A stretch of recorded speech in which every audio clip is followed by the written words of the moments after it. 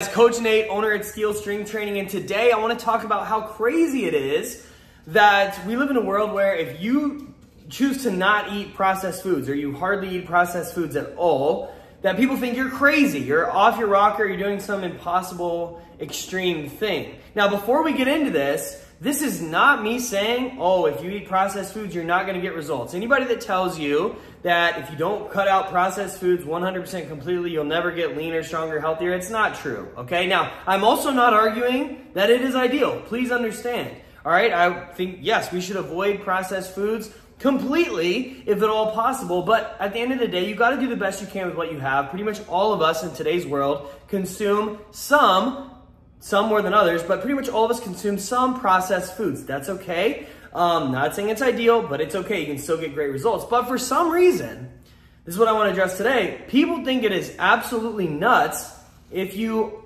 largely avoid processed foods.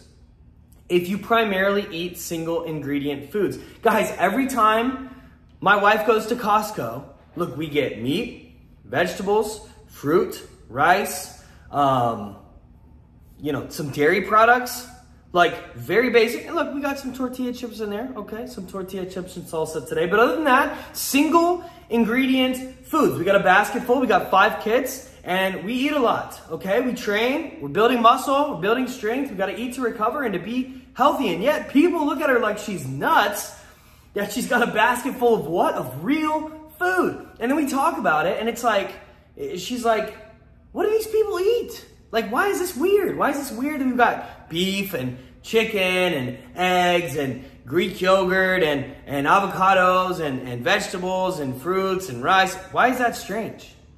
It's strange to me that you think that's strange, but I think this is the world we live in today, that people think it is weird when you primarily eat single ingredient foods. We are so used to, as a society, eating processed foods that when we eat, I would argue what's normal, like our diet is very normal, very simple, very basic.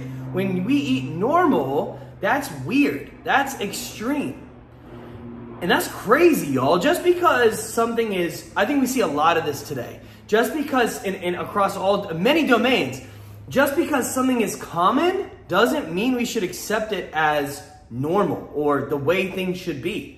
All right, and this is one of those things. I'm not judging people for eating processed foods. We got some freaking tortilla chips this time, okay? Like, I eat ice cream often. That's definitely processed, and I'm still eating that, baby. All right, so look, I'm not making judgments against people that consume processed foods, but it's just like, we need to check. Look, and if this is you, think about it. All right, I'm not casting a judgment, but I'm like, think about it, because this has infected the way that you think about your own diet, your own eating. Why is it weird when you see people who just primarily eat real foods? Single ingredient, non-processed foods. Why is that strange?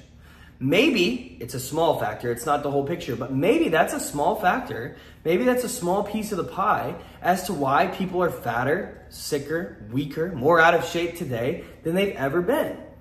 Maybe it's because, in part, a little piece, I think there's a lot going on there beyond just food, but maybe it's because we think eating real food is weird. Now, I get it's tough to cook when you live busy lives. So again, I'm not judging people who are consuming processed foods. Pretty much everybody does to some degrees. And in many ways, they do make life more convenient, for better or for worse. So there are some pros there. There are some benefits. But it is crazy to me that we live in a world where eating mostly real food is weird. I say that we make that the norm. Make it the norm to eat primarily real food. And yes, if you're busy, do the best you can with what you have. It's one of the things we say all the time, all right?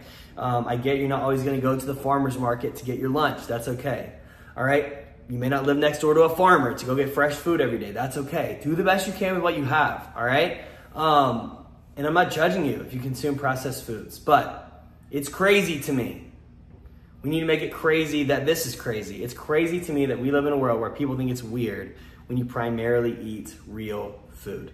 If you're one of those people, no judgment. I love you. Think about it though. Maybe that's why you're not where you want to be, because you think that's weird. And maybe instead you should make that your normal, to eat mostly real foods.